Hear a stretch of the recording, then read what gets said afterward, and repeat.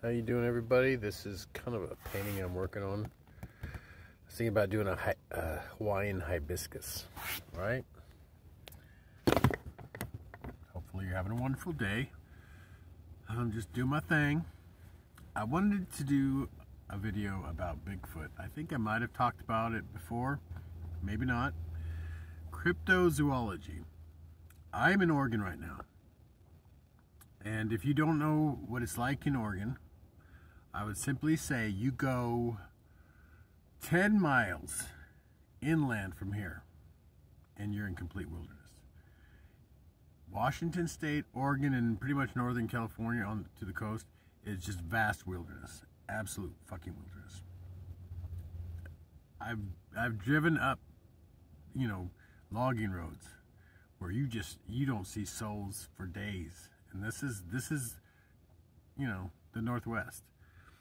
So when you think about creatures being able to live, and like I said, I did a lot of research in the past, not just watching videos of hairy creatures running through the woods and stuff.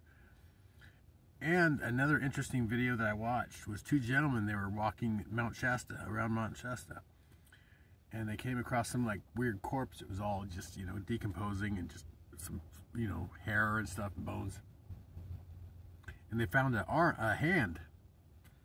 And the interesting thing about this hand is it was not only was it huge, but it looked kind of like an ape hand, like a gorilla's hand, except it had these claws that extended about 2 inches, and they were round. So these were like round, almost like a spike.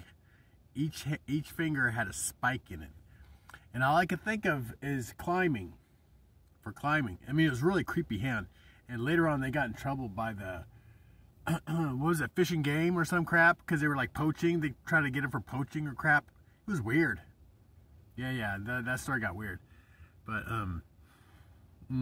so anyway, so you see these claws, and I was thinking about another talking show was on Coast to Coast. These two kids from Washington State were talking about how they drove off into the woods, and they saw these. They were sitting there parked at one point, and they noticed that everything got really quiet. It was the middle of the day or whatever. And they didn't hear anything. It was like all the birds stopped chirping, that kind of thing. And they got really weirded out.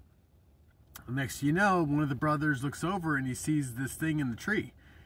And he's like, do you see what I'm seeing? He's like, what, you mean that what do you call it? The gorilla in the tree or whatever, just a big hairy thing that was like basically hugging a tree. In the tree, it wasn't like on the ground, it was up in the freaking tree, right? And then next thing you know, they heard a growl and something came up behind them, their vehicle. They had the windows rolled down. And they rolled up the windows. And this thing on the side, it was big, whatever it was, but it was on all fours. And it crawled along in front of the vehicle. And it growled. They heard it growling. And they had guns. These two gentlemen had guns. And they're like, they took the guns out of the glove compartment. These are country boys, right? So they both had guns, but they were so freaked out, they didn't even know if they were going to use them. They were just holding them, going, they didn't want to piss this thing off, right? So this big gray, dark mat, they said it was just dark. And it came to the front of the vehicle. It was growling. And then all of a sudden they said another one that was up in the tree jumped down into the road. And within two bleeps was gone. So literally jumped down to the road, jumped again, and it was off into the fucking woods. Literally, they said it leaped. So these things not only have really good, really big and strong and all that stuff, apparently they can pounce. Like they said it was like a lemur kind of leaping, right? This is just testimony these guys are talking about. And I also talk about testimony, first experts talking about it, zoologists and cryptozoologists and stuff like that, talking about, the Northwest and how vast it is in Canada and all that stuff. And so the idea of these Gigantopithecus or whatever, actually existing is not, beyond the realm of possibility. So I find that really fascinating. Personally, never experienced anything like that. Except for, no, I can't see it.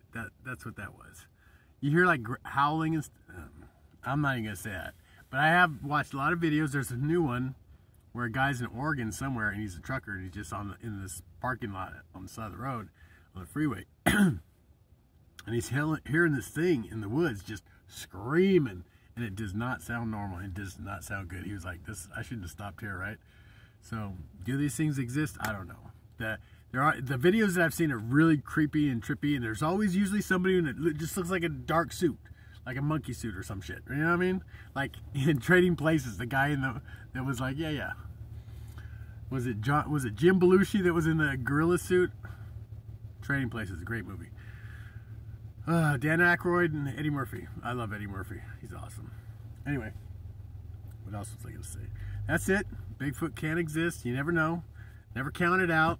And yeah, keep, enjoying your life. And this is an amazing world we live in. And I love you. God loves you. And the universe is obviously a place full of hairy creatures. Okay, bye.